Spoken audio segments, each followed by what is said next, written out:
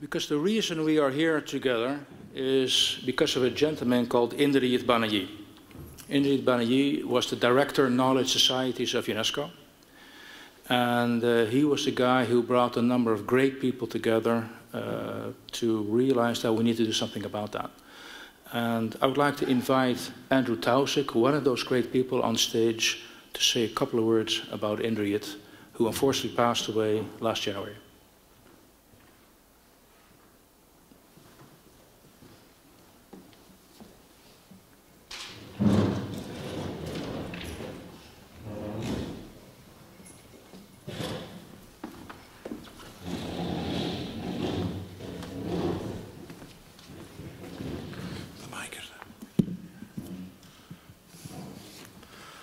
So, friends and colleagues, just like to, for a couple of minutes, to remember, as Fritz said, a unique friend and colleague.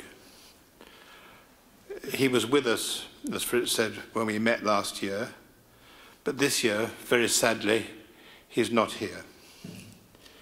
And yet, it cannot be said that in the fullest sense, he's missing, since he would really have enjoyed and appreciated this roundtable session and feedback. And if it wasn't for him, we wouldn't be here at all, because it was his partnership with Fritz and other key players, which is a cornerstone of what we are about, which we can really call our mission. To the Hague's unique global standing in law, epitomized by the World Court and mirrored in the institute of which Fritz is the chair, Indrajit brought along the intergovernmental prestige and hitting power of the United Nations system. Through UNESCO, and last year also through the ITU, whose Director General came in large measure because of his personal regard for Indrajit. So it's the whole system which Indrajit brought into The Hague, and what a combination that was. Shortly after he passed away, near his Pondicherry home in Tamil Nadu, and I had the privilege of being with him in some of those last days at his home, UNESCO's regional director, Eric Falt, delivered at a memorial service a tribute which he called Eulogy for a Tiger.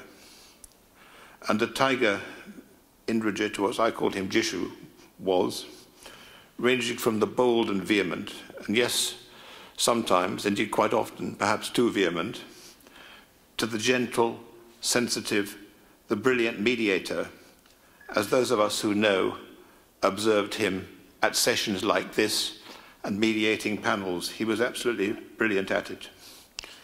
Much loved by his own team in the Knowledge Societies division at UNESCO, and it's good we have Cedric is here today.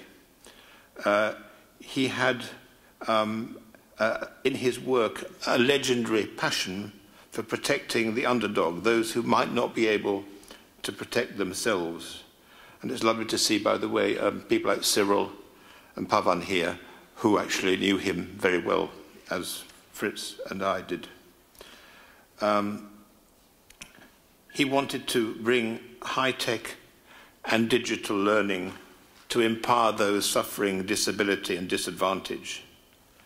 And in that same spirit, Indrajit especially valued the work he was doing with the UN Internet Governance Forum, believing in an internet which served the interests of humanity in a global sense, an aspiration which naturally drew him to our historic effort here to provide a safe, accountable, and democratic internet.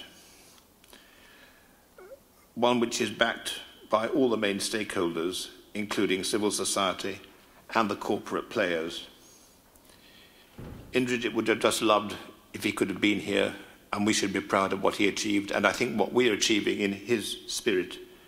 Equally at home in the postdoctoral Academia of the Sorbonne and the Université de Quebec in Montreal, and in devising media skills programs in Singapore and Southeast Asia, at ease in the corridors of the United Nations, or the 10-cent boardroom, as he was in the cloisters and classrooms of the ashram where he and his brothers went to school 4 or 5 decades ago.